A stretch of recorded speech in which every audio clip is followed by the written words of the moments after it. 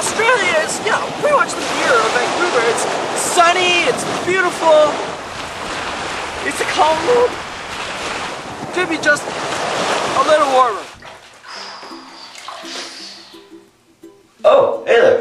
It was a little cold outside. I could feel myself shrink just a bit. But besides my obvious fascination about the ocean and thinking that it's better than sliced bread, I'm also a photographer. I have more pictures of rocks and waves than I do have of myself on my face, and I'm also quite a poetic writer.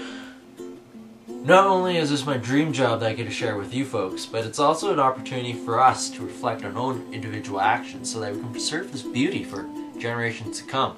And I reckon it'll be pretty epic too. Cheers.